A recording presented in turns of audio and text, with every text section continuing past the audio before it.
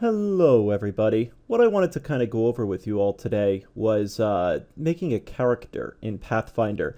I've gotten really into Pathfinder lately. I've just been absolutely loving it, and I know there's a lot of interest in learning how to play it and learning the game. So the very first thing I kind of wanted to do in this little series, I'm not sure how long I'll keep it up for, but I wanted to actually go through the process of creating a character.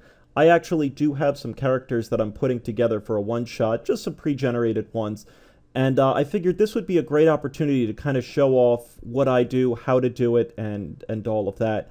So the very first thing we're going to do is we're going to make one of the simplest characters we possibly can, which is a sword and board fighter.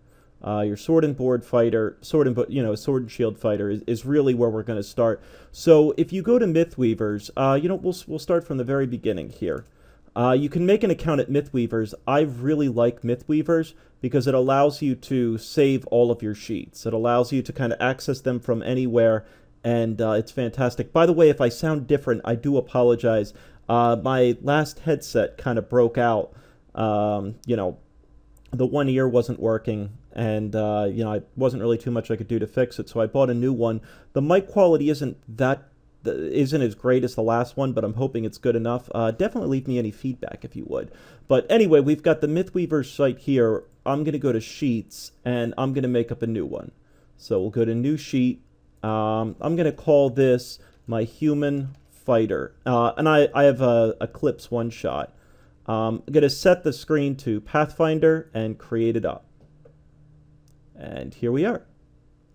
So this is our fighter. Obviously looks fantastic. One thing to definitely note, folks, that when you go to Mythweavers, you want to make sure that you have Remember Me checked in or Stay Signed In or something like that. It can get really frustrating if you do a ton of work and you forget to save. So because these are pre-generated characters, I don't really care about the name, the player, the alignment. None of that stuff matters to me. That's more of the players. I'm going to give him, he's a class of a fighter, a human, and level 3. To give you the difference, a one-shot is basically, it's all wrapped up in one night. The whole adventure really is only one night long, while a campaign spawns multiple nights. That's really it. So the first thing we want to do, and again, age, gender, height, these are things that the player can worry about. It doesn't really affect the game itself.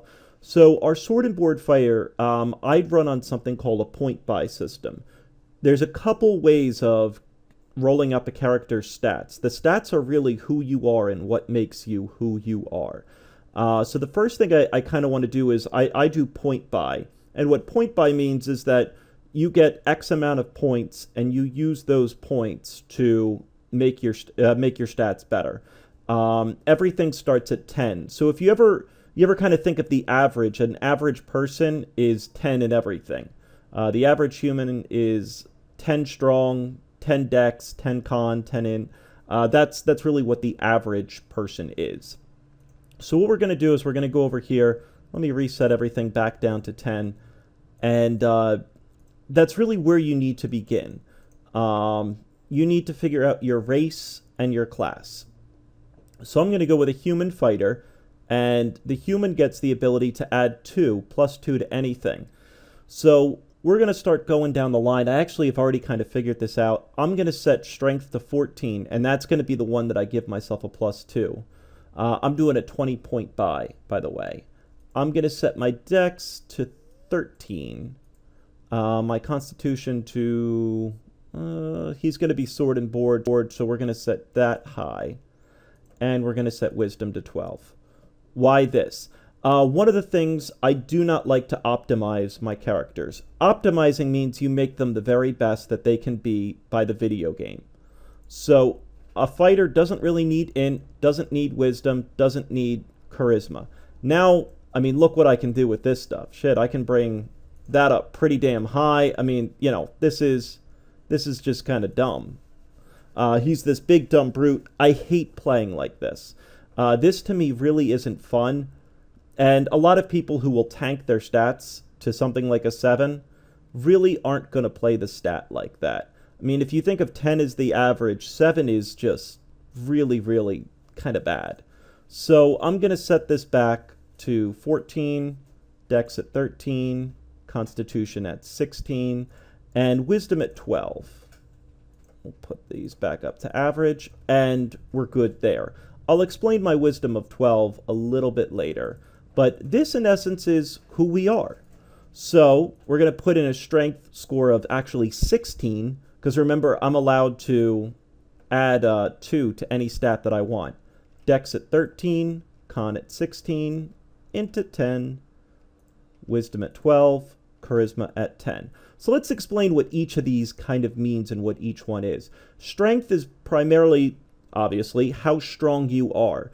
It's primarily going to be used for your melee chance to hit an enemy, your melee damage, and some of your strength-based skills, such as climbing or swimming.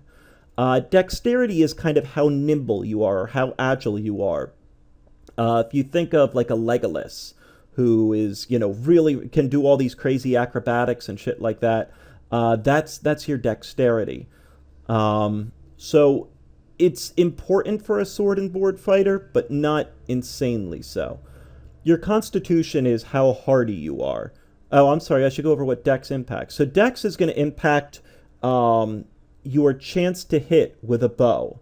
It doesn't impact damage with a bow, and for kind of experts out there, or for people who are veterans to Pathfinder, I'm making this simple. I understand compound bows and other stuff. I'm making it simple, and that's even strength. I know the rules pretty well. I want to make it as easy as possible. So dex is primarily going to be used for your initiative, which is when you go in a turn order.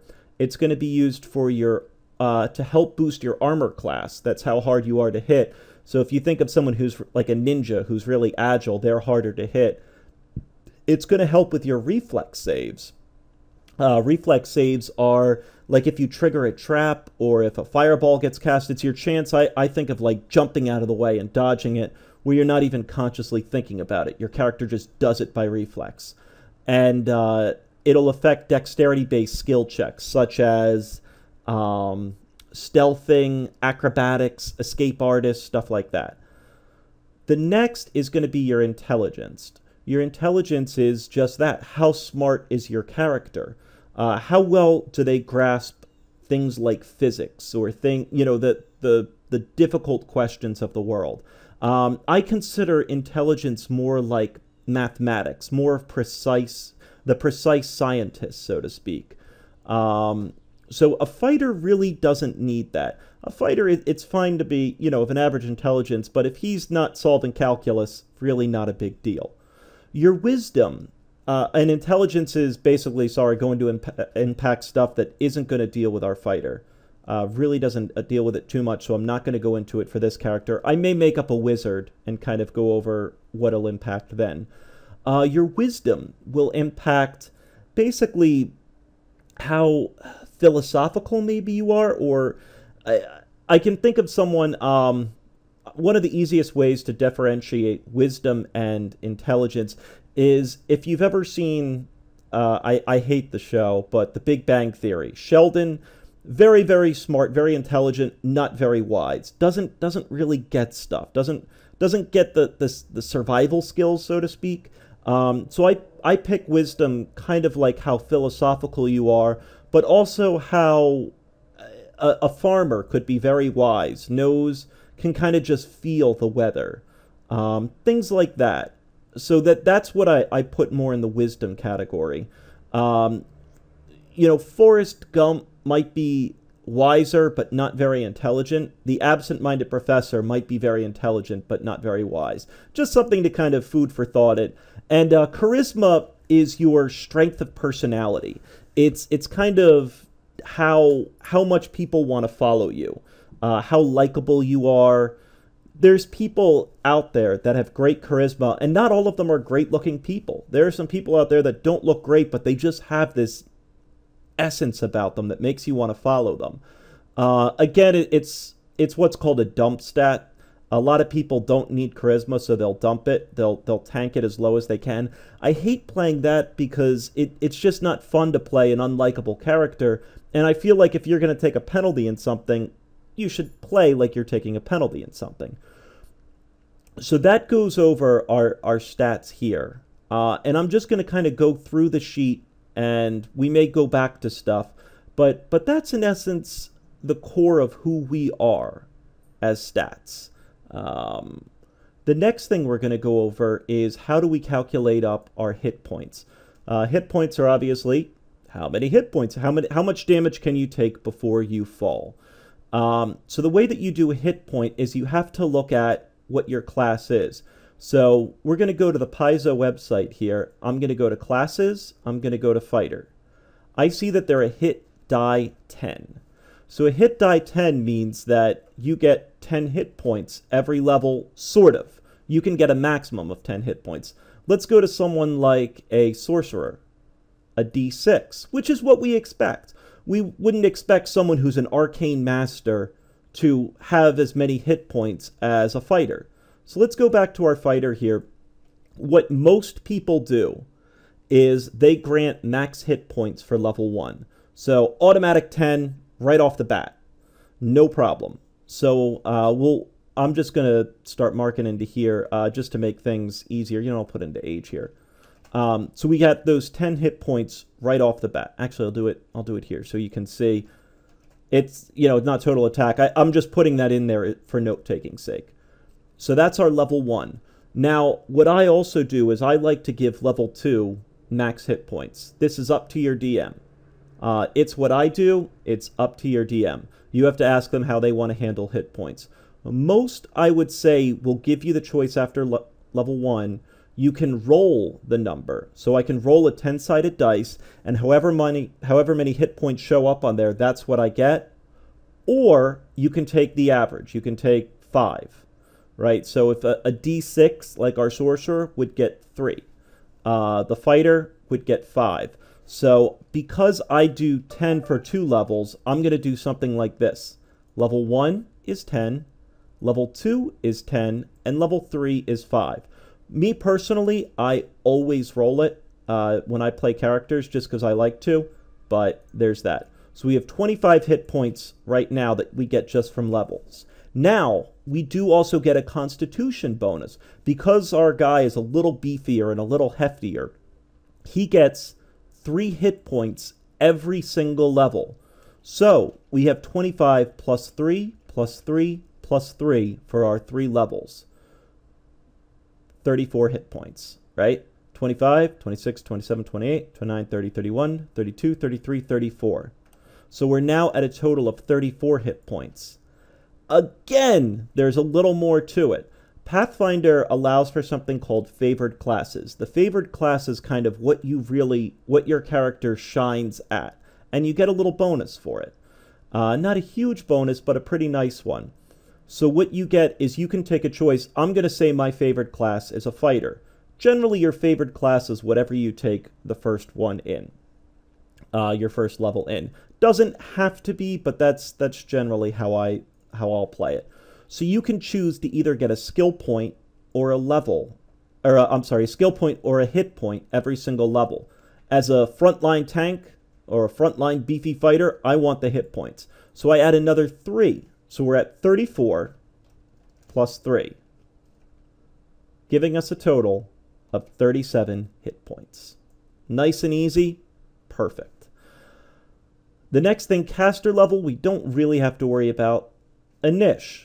Well, let's go to touch. Actually, we're going to save AC. I'm sorry. We're going to save armor class for later because some things are going to get impacted by this. So we're going to save this for later. Initiative is when you go in the round. So whenever you get into combat, you roll a 20-sided dice and you add your initiative. It's generally just your dexterity and a miscellaneous bonus. Miscellaneous might be you took the feat, improved initiative. It might be you took the trait to get a better initiative. Whatever it might be, those numbers will add together to give you your initiative. Your speed is going to be based on a couple of things, but primarily it's your race. So let's take a look at what a human is. A human is, I already know the answer, but it's 30 feet. So humans have a base speed of 30 feet. Bam.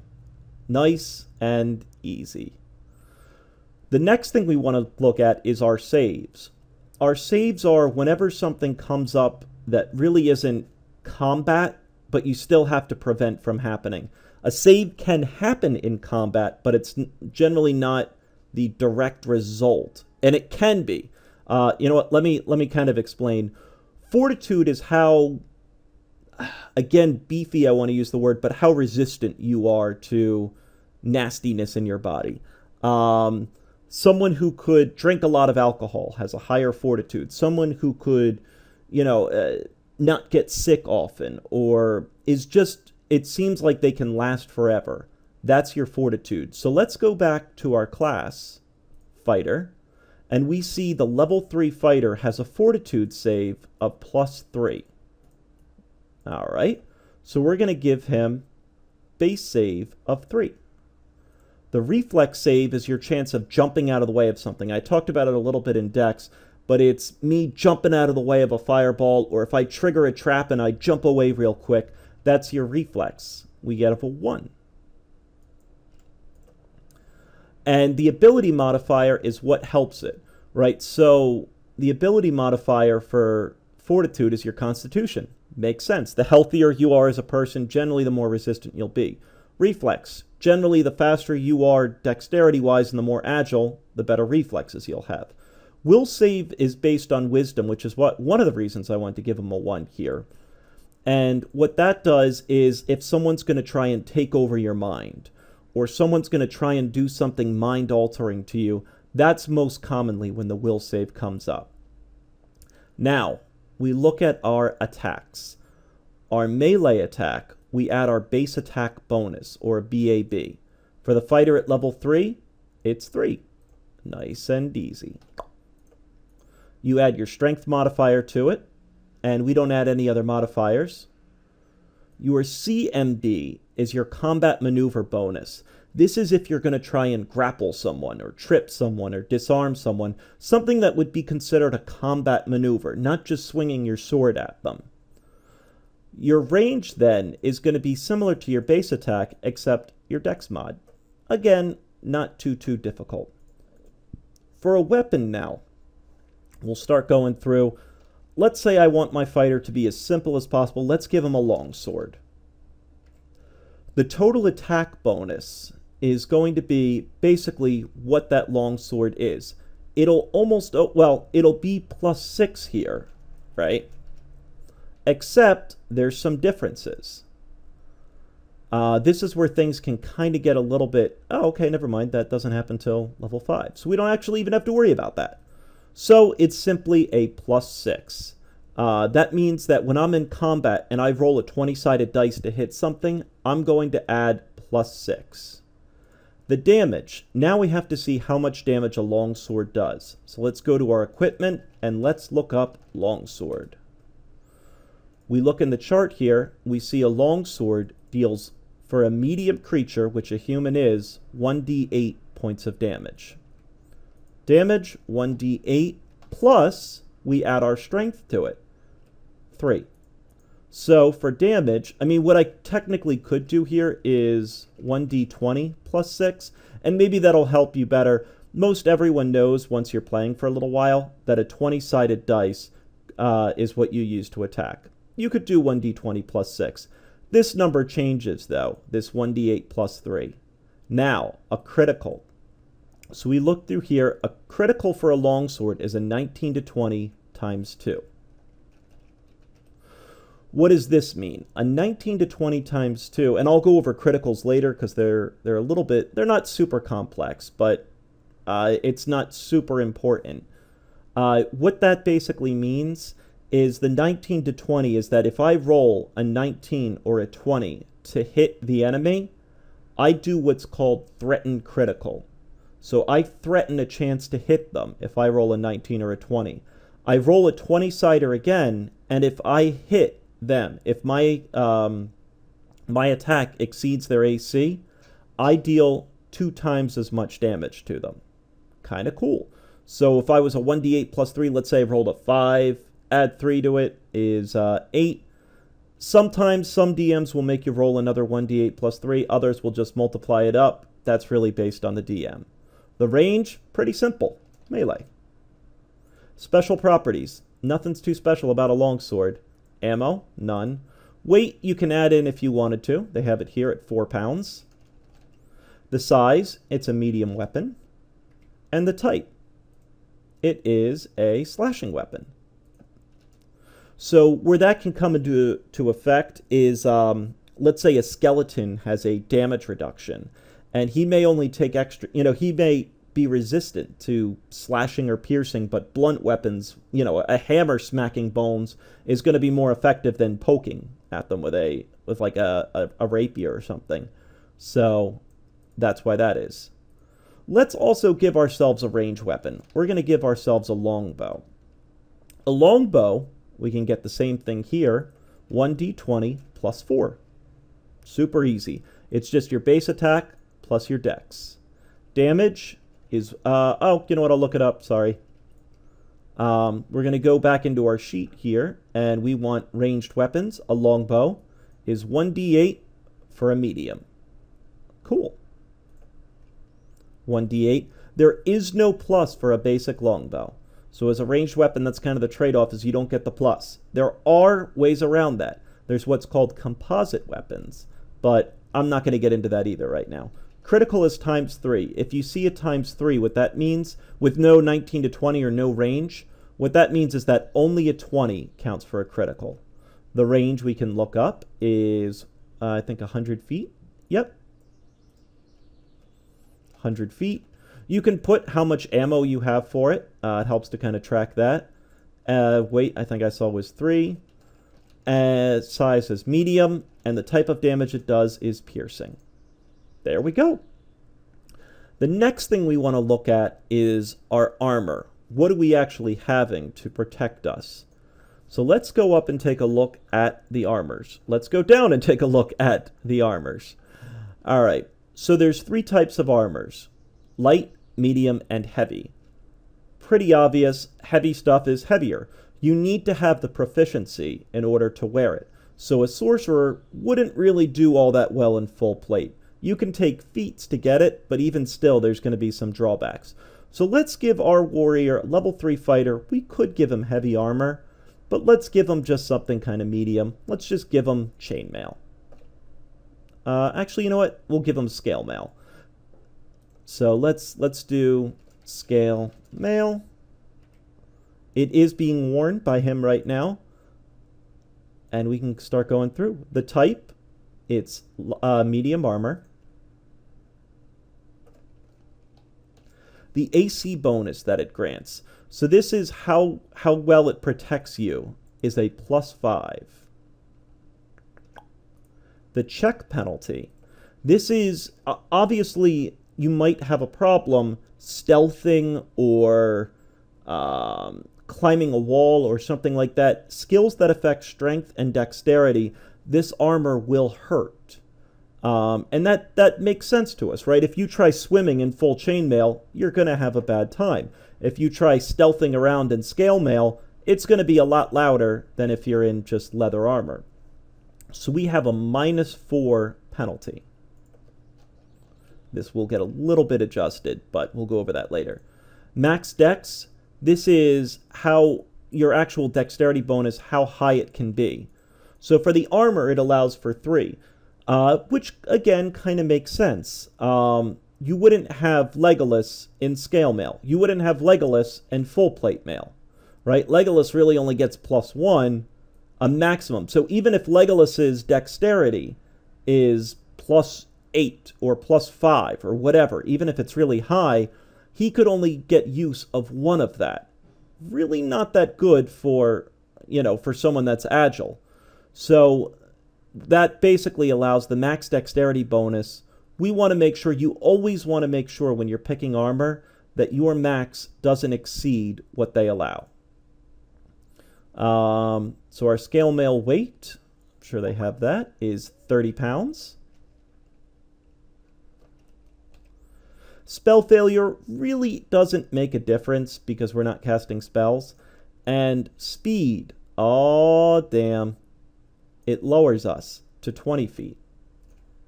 Makes sense again. If you're wearing heavier armor, it's going to be harder to run in it. So let's drop our speed and that all makes sense. Beautiful. We also wanted to give our fighter a shield. He's a sword and board type guy, so let's give him a heavy wooden shield. So let's go shield, heavy wooden. It is being worn right now. The type, it's a shield, wood. You can kind of put in whatever you want there just to kind of remind you of what it is. I'm probably just going to put in there as it's a shield. It grants a +2 armor check, AC bonus. The check, though, is a -2. And max dex shouldn't play into this at all. Yeah. Max dex really only makes sense with a tower shield. And the tower shield is that big-ass monster shield, right? It would be harder to move around in that. So if you look, our check penalty is at -6 if we're going to use any strength or dexterity-based skill. However, that's only if you're wearing it, right? I could put my heavy shield on my back, and then I'll get that 2 off. So that's something to keep in mind, that this is only in kind of combat situation. So let's take a look at our AC here. We've got an armor of 5 that comes from our scale mail. We've got a shield of 2, which comes from Herpaderp the shield. And we've got a dexterity here of 1 for 13 dex, giving us a total of 18 armor class. Not too shabby. That is going to be the first part that I go over, and I'll make another video then going over skills and feats. And we'll have our fighter kind of drawn out. So folks, as always, thank you very much for watching, and please tune into the rest of the episodes. We'll finish off creating the fighter, and then I'll go into how to make a wizard. I think that could be kind of fun. Definitely gets a little bit more complicated as time goes. So, we'll kind of go on that. We'll make up a couple characters here, and we'll go from there. So, as always, folks, thanks for watching. Tune in. Thanks for watching, everybody.